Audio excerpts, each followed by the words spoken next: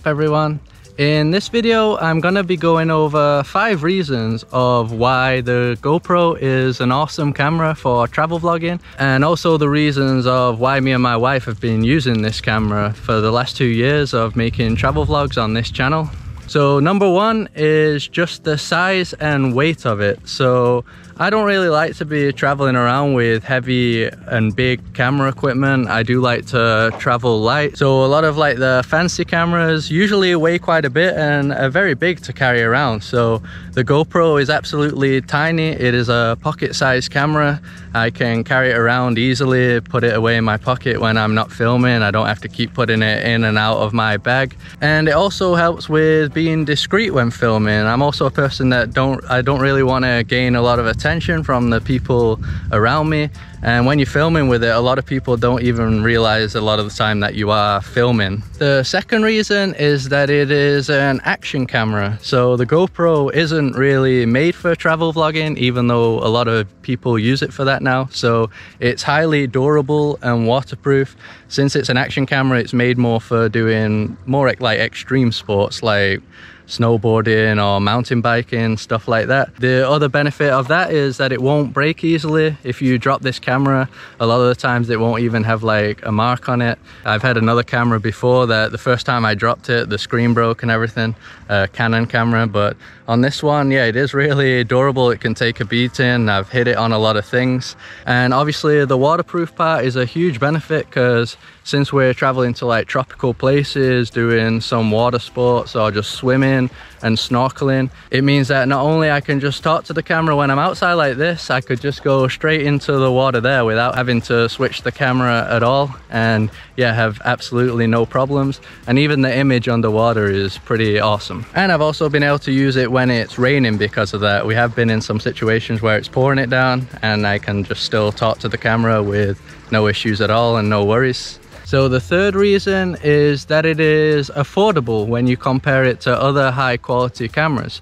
So the GoPro 8 is currently going for around $300 to $350. I think that's like the Christmas sale. And the new GoPro 9 is $350 to $400. And I have those links in the video description if you want to check it out, because yeah, you can get some good deals on it right now for Christmas. So if you compare it to other high quality cameras, like the bigger cameras, a lot of those are thousands of dollars. I've seen some for like $3,000, $4,000, can be even way higher than that. And when we started to travel, I didn't really want to spend thousands of dollars on a camera, because obviously thousands of dollars in some countries can actually be months of traveling. So if I was to get a super expensive high quality camera, I'd actually be losing the amount of months I'd be able to travel with my wife Carol. So yeah, that was one of the reasons. And then later on I just found out that the GoPro is so good and so useful in so many different situations that I've never really felt the need to change it at all. So for the price you're paying, it's an absolute bargain for all the different features and the versatility that the GoPro has. Number 4 is the stabilization. Possibly the best stabilization you'll get out of any camera in the world. As I mentioned in the other point, it is an action camera, so it's made for like mountain biking and stuff. So obviously they've had to have really good stabilization, because you're going to be bumping around a lot. But for travel vlogging, that's perfect, because like right now I'm walking, you're probably not really seeing any jittery image. It's probably really stable. I'm not even trying to keep it stable because it's so perfect. I don't even have the highest setting for stabilization as well. I can even set it to be more stable than it is already, but this is already perfect. And even if I start running, so right now I'm running, not really trying that hard to keep my hand still, and you can probably see that it is pretty well focused and stable. Even if I spin around, I'll even start jittering my hand a bit, it's probably still okay.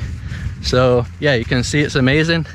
And we've also done stuff like water sports, like water skiing and stuff, and yeah, the stabilization is pretty much perfect. So that's one of the best things about it, and it just makes travel vlogging so easy, because I never really have to think of trying to film smooth shots. Even when I'm walking, I'm not trying to walk and keep it smooth. The image just stays smooth.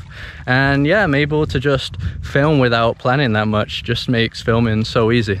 And the last point is just the overall image quality. Obviously, if you're getting a good camera, you want a really good camera image. So when we started filming with the GoPro Hero 8, which I'm filming on right now, we got so many comments on YouTube of people asking like, what camera did we get, that the image quality is amazing. And a lot of people thought we were using like a fancy DSLR or something. And to their surprise, I said we were only using the GoPro. So yeah, the quality is awesome. And I also like the different screen sizes. So I film on linear, but that, as you can see, already gets quite a lot of the background, which is good for travel vlogging because you don't want to see just my big head when I'm talking to the camera. It's good to be able to see the stuff in the back.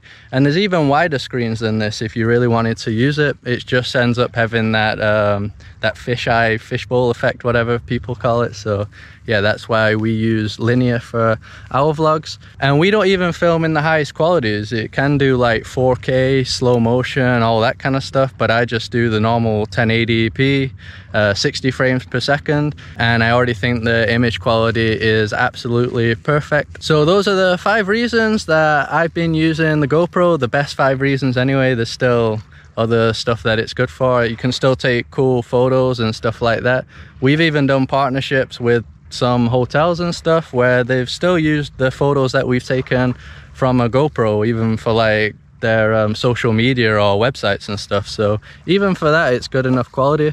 There are a few flaws, just like any cameras, but even the really expensive cameras have a million flaws as well, especially with like stabilization. A lot of those cameras, you need a big gimbal and stuff like that, and I don't need any of this with the GoPro. So it's basically just the ease of use and quality, and the fact that I can use it in so many different situations. Just the perfect camera for us. So that's it. It's a perfect camera, especially if you just want to start travel vlogging, if it's a new thing to you and you don't want to spend loads of money on a camera, or even if you're like me and you just don't want a big camera and you still want to do like professional videos. You can see from our videos on our channel, we're still able to make pretty high quality content that gets a lot of views and stuff. So yeah, it is possible. So hopefully you found this video useful if you're looking for a camera. As I mentioned before, we do have links to the cameras below. So thanks for watching. Check out our other videos if you want to see our travel vlogs of the places that we're traveling to,